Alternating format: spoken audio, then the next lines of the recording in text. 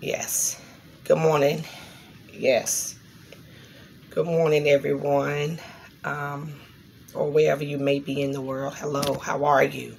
Yes, I am Queen Poetry 73. I'm just here to give you a little word that I've been sitting on for a couple of days now. And yes, um, competition, competing. That's what I'm here to discuss today. Um, the energy in that area is so high and so strong. You're we're competing with the things in society. We're competing in education. We're competing in our identity. We're competing in our jobs. We're competing in the church house. We're competing in our circle of friends. We're competing um, just in so many areas in our life that sometimes we don't even realize that we're competing or that we're in competition.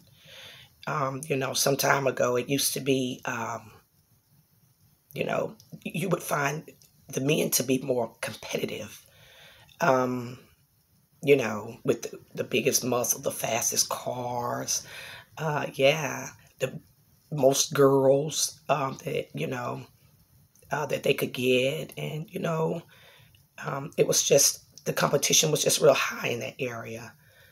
And, as for me, I remember, being in, middle school and having intramural sports. For you all that know, I'll tell you how old I am.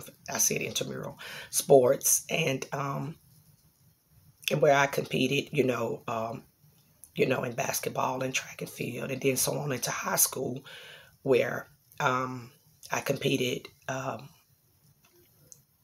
for track and field in the triple jump, long jump, and high jump. I also made, varsity my freshman year of high school as a basketball player. So yes, so the competition in that area was much needed. You compete in sports. That's what you do. You you compete in an entertainment business. We compete in different areas of our life, and we not realize it. So I just thought that I would jot down a few notes. Excuse me. Excuse me.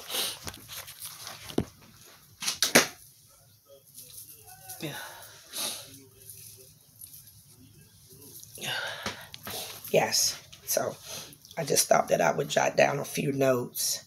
The title of this message is "What race are you running, and with who are you competing?" And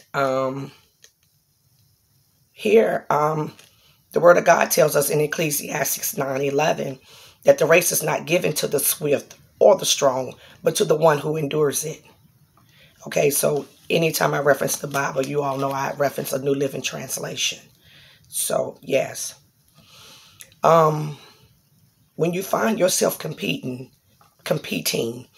um, with some of your, um, friends, associates, or whatever, have you ask yourself, um, have you ever been alone? Have you ever stopped to think, do I always have to have someone around me? Do I always have to, um, be in a relationship? Um, have I even gotten to know myself? While I'm so interested in competing with the things around me, and I've not even known who I am. Okay. Do you always need someone in your life to validate you? Because with that does come competition. You start to find yourself competing with the others that are in society that may, you know, that you may come in contact with. So my question to you is, what race are you running, and with whom are you competing with? Okay? Now, if you are looking at your neighbors, your co-workers, someone's social status, who's got the best car, who can sing the best, who has, all the best shape, who's got the biggest BBL, or who hair's the longest, or who got the best makeup on, who can run the fastest, who can jump the highest, all of those. If you find yourself in any of those areas, you are competing a race, and those are your competitors. And I believe the most important note that I have is if you find yourself competing while you're in a relationship with your significant other, that is to a huge problem. Okay, so yeah, so compete with yourself. You are your best competitor. And when you lose or miss, an opportunity or a mark, don't beat yourself up. Go even harder. Start over with a different approach and mindset. Start by renewing your mind. Be renewed by be transformed by the renewing of your mind. Start renewing your mind on different things and how you can be a better person, how you can go in and compete within yourself to make you, to empower you, to uplift you, to encourage you, to inspire you, to build you up, to build up your name, to build up your brand, to build up your brain, your body. As Tony Gaskins would say, those things are important for you. If you're going to be in competition, be in competition with yourself, bettering you, because society will always throw curves at you to make you think you're not light enough, you're not dark enough, you're not thin enough, you're not thick enough, you're not smart enough, you're not athletic enough, your vocals are off. Just so many things that life can throw at you. And competing for what and with who? You will run yourself raggedy trying to change every time society changes, or every time something on social media changes, or every time somebody says a different word, and then you say, oh, well, maybe that's me. And then you find yourself changing again, and now you're in a competition ring, and you'll lose. You'll lose the fight in the ring of competition if you do not compete with yourself. Okay? You can end the race of competing by starting fresh, starting anew. Okay? Take inventory of the races you have voluntarily entered because of society's pressures. Let's stop and think, oh, I can change this for myself, but let it be for yourself and not for what someone else is doing or has said or what you've seen. Okay? You cannot run backwards, but you can surely start over. Okay, because nothing's back there. The word of God says the hand is not fit for the plow looking back. Okay, so nothing's back there. That time has passed. Your future is ahead of you. So start over with you. See what you can do for yourself. See how you can build a stronger and better relationship and more intimate relationship with God. That's where you need to start competing with yourself in that area. Build yourself up in that area. Become strong in that area. The race is not given to the swift or the strong, but to the one that can endure it. To the one that can endure it to the end. To the one that can endure the suffering and the pain that comes with life and knowing who Christ is and being involved with Him. Communing with Him. An intimate relationship with Him. Like I told you before in my previous video, the Holy Spirit is like an umpire. He's like an umpire. You are either safe with God, you either fouled and in need of repentance, or you're out. That means God has turned you over to a reprobated mind. Okay, so in the area of competition or the arena of competition,